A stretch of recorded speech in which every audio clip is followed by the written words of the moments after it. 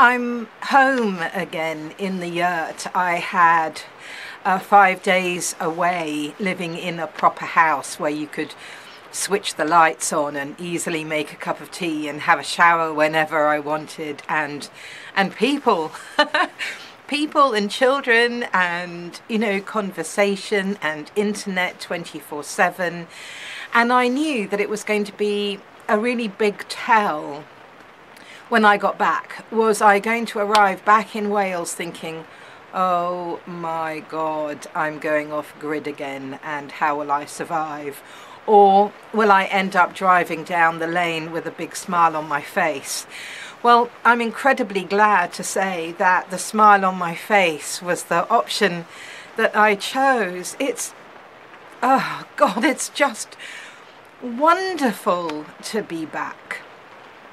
I am so much a part of life here, and by life I mean this stuff that's out there that runs through the trees and the mountains and the weather and the rivers and the sheep and the birds and the landscape, you know. When we're inside a house and we're focused on work, and even when we're focused on our friends, we are divorced from that natural world. And to be back in this round yurt, being able to hear the rain pattering down on the canvas above, oh, just fantastic. Lying in bed last night and hearing the wind howling across the top of the valley was just a treat. And yes, it's quite incredible how powerful and profound the impact of living like this is having on me.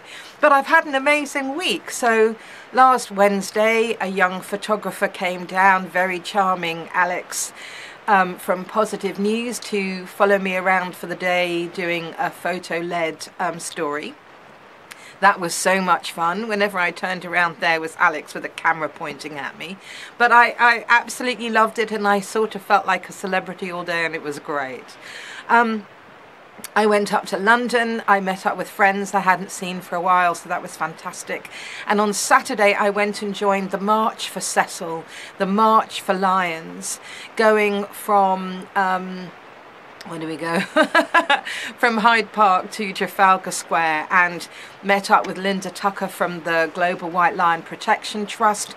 Got to meet Jerome Flynn again at last, and he's going to do an interview with me about his patronage of the Global White Lion Protection Trust. I met the team behind the very powerful expose documentary Blood Lions,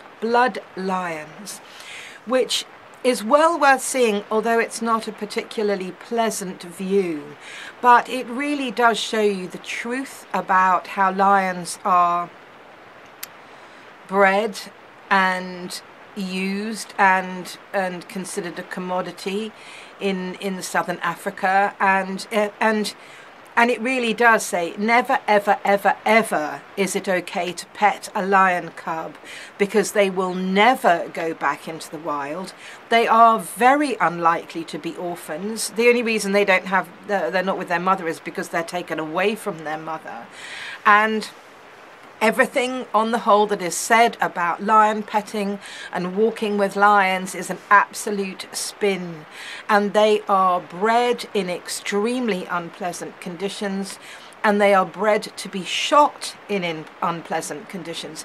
Even the hunters, even people who consider themselves hunters, who watched that film, said canned lion hunting is not hunting. It is shooting. It's killing. And I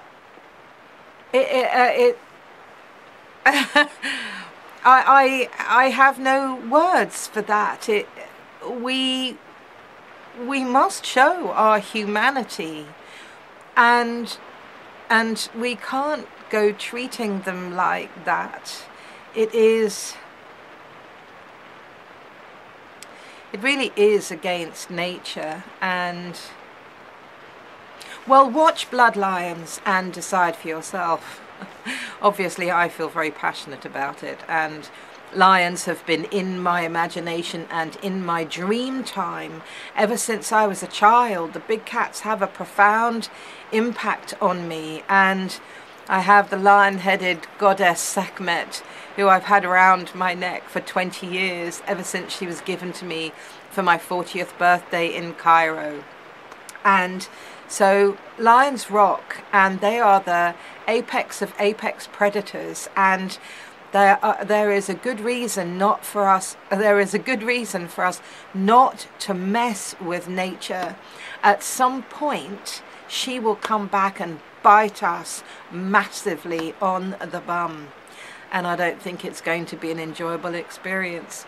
But anyway, talking of nature, I'm back in her bosom, in the wilds of Welsh Wales. I'm lighting a fire. I have done most of my work, and I will catch up with you again soon. Bye for now. Oh no, I keep forgetting. When I was driving out of Wales to go back to London, I was just driving through this, I mean, the landscape just does something for me, and I was looking at these hills, and I just thought to myself, they are so incredibly delicious. I just want to pour spirals of whipped cream onto them and eat them up. There is something about this. Come and visit.